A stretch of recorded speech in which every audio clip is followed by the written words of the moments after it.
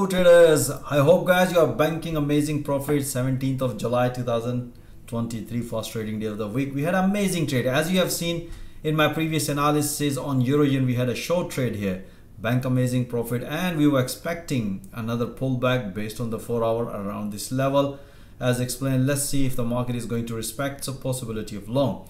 So now my traders are still holding long and banking amazing profit. Let me share with you guys how I analyze the entry for the long trade here. So if you look at here, as mentioned in my previous analysis, we had a beautiful short trade, bank amazing profit.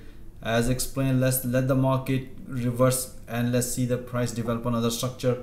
Pretty straightforward, as you can see here, based price previously respected. So we were expecting price might going to respect and develop. As you can see here, price respected this level.